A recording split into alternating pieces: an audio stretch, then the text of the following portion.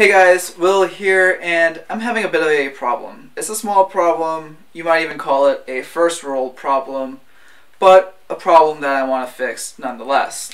And what this problem is my smartwatch, my Pebble, and more specifically, charging the Pebble. Now I love this device, it's great, battery lasts a long time, I get about 4 to 5 days out of it.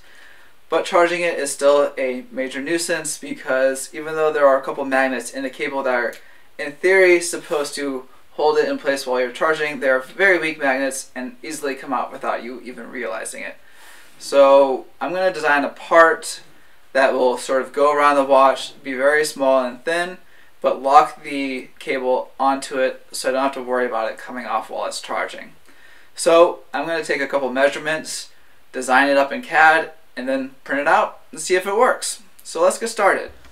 So basically what I want to do is measure the Pebble with the cable connected to it so I know where they line up with each other, because I want the case to have a slot for the cable end to sit there, and then basically you just snap the Pebble into place and the holder will hug them together.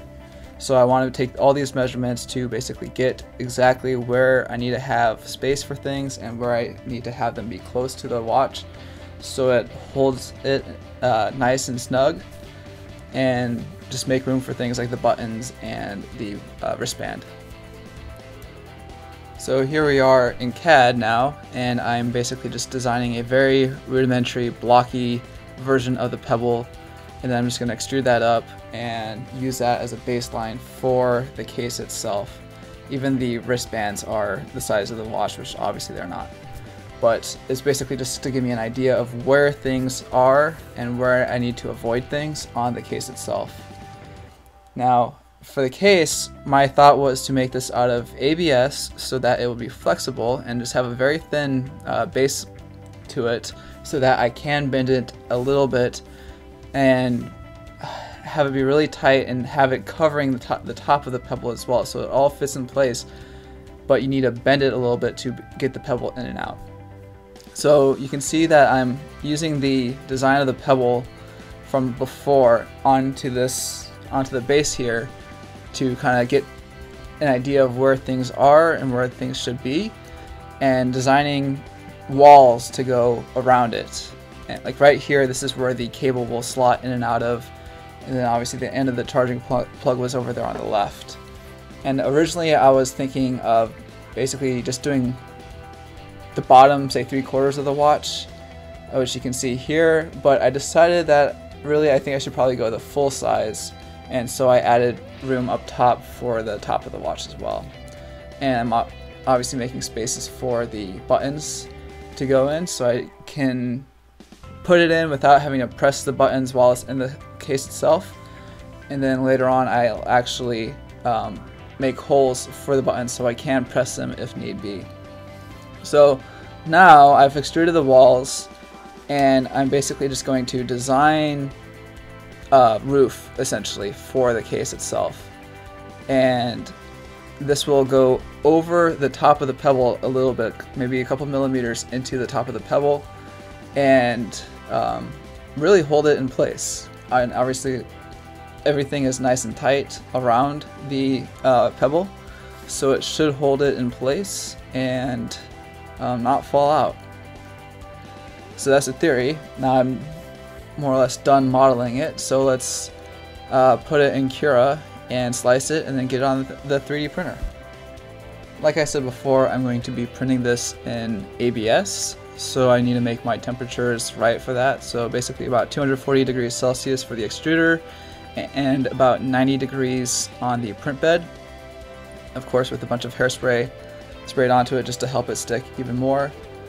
Because this is such a small piece, I didn't think I needed a raft or a brim, so I left those off, didn't want to waste the material. Make sure to turn the fan off because you don't want that on when you're printing ABS, and set the speeds and then hit save and take it to the printer.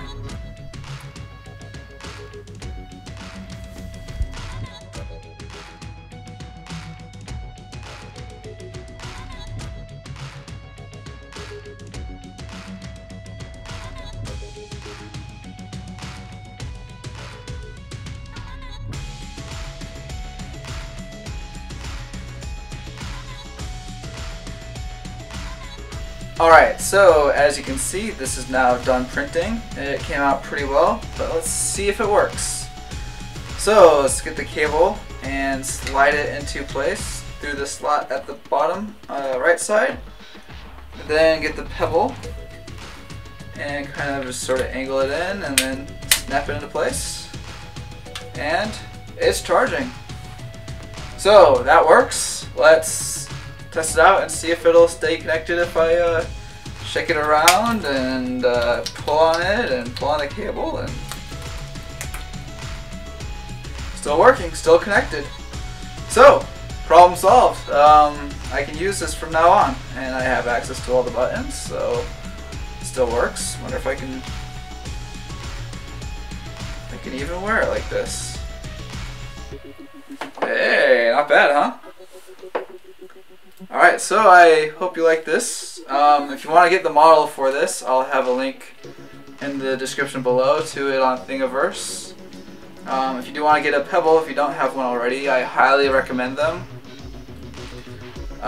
They're getting pretty cheap nowadays, so I'll have a link to those below if you're interested. But I hope you liked this video. If you did, hit that like button. If you didn't, hit that dislike button. Leave a comment below, let me know what you thought. And if you want to see more videos like this, designing something and then making it, go ahead and hit that subscribe button, as I will be continuing to make videos like this. So if you hit that subscribe button, you'll know when they come out. Thanks for watching, guys.